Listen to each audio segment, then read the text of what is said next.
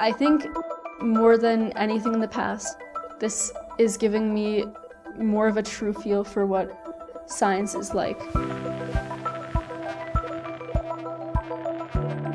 I really like the cohort, all the other students that I'm working with. We're doing different projects, but part of my project, the techno-signature search, has other students who can help me out, and I feel like I'm surrounded by people and we are comfortable enough to ask each other questions.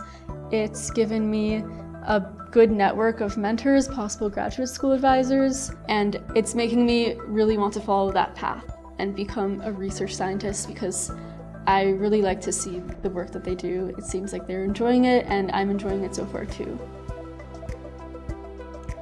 I think SETI is a really great place if you're trying to increase your computer science skills.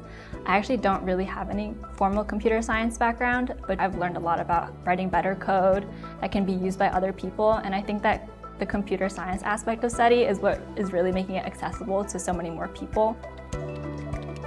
It's been fun. It's been somewhat challenging, but I enjoy doing the work. Most of the stuff I've been doing here has been directly related to computer science. I've been using all the tools that I learned about when studying computer science, and just applying them to a different field. So like there's that possibility at that one moment when we actually find extraterrestrial intelligence, how exciting that would be. It's been one of the most exciting experiences in my life, I guess. I'm Steve Croft. I'm the project scientist for Breakthrough Listen on the Green Bank Telescope, and I'm also the director of our undergraduate research program.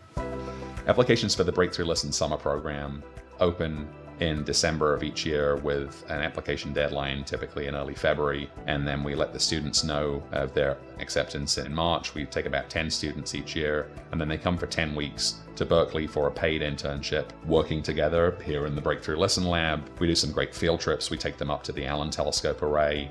We take them up to the Lick Observatory. We train all of our students to operate a radio telescope. And now we're really excited to be partnering with Oxford University. And also we'll be launching a student program in Oxford based on a pilot program where we've had a few students coming through, and we're very excited to see what this collaboration produces. So if you want to be a part of our summer programs at UC Berkeley, then you can check out our website, seti.berkeley.edu, and look for internship information about what we'll be doing next summer. We'd love to see your application.